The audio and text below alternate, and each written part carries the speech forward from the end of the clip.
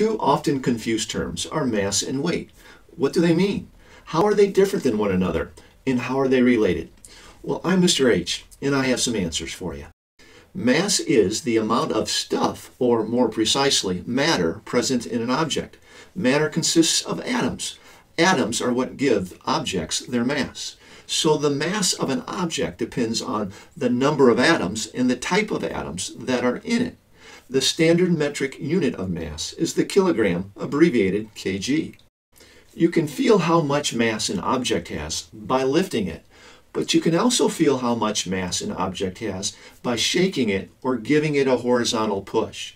The more mass an object has, the more resistance it offers to the shaking or the pushing. Weight is different. Weight is the force of gravity that acts on an object.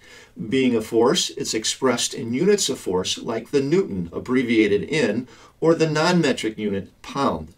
You can determine an object's weight by weighing it.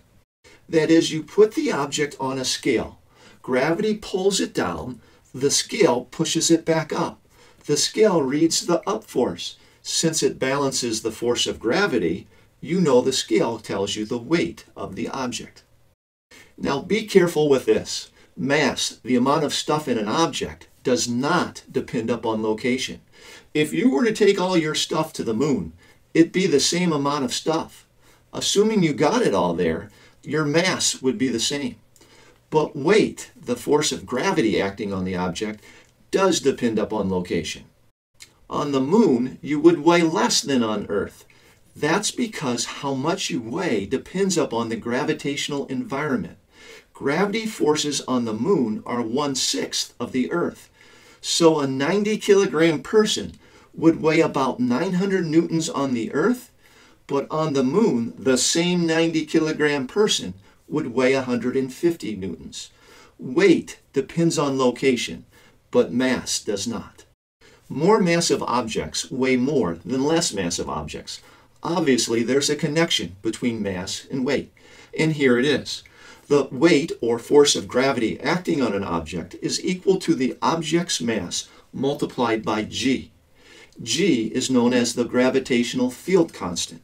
On Earth, it's 9.8 newtons per kilogram. On the moon, it's about 1.7 newton per kilogram, and on Mars, it's about 3.8 newtons per kilogram. The value of g depends on the gravitational environment of the location where the object is at. Because g depends on location, the force of gravity or weight also depends on location. The real constant in the equation could be thought of as mass. Mass does not depend on location, but is only dependent on the amount of stuff in the object. The weight of an object can be calculated from the mass using this equation. As mentioned earlier, the weight of a 90-kilogram person on Earth is about 900 newtons. To be exact, 882 newtons. On the moon, where the value of g is 1.7 N per kg, the weight is approximately 150 newtons. The difference in weight between Earth and Moon is due to the value of g, not due to the mass. Let's try this calculation. What mass does an object need to weigh 900 newtons on Mars, where the value of g is 3.8 newtons per kilogram? First, we must perform some algebra on our equation. There we go. Now by substitution, we can calculate the mass to be 240 kilograms.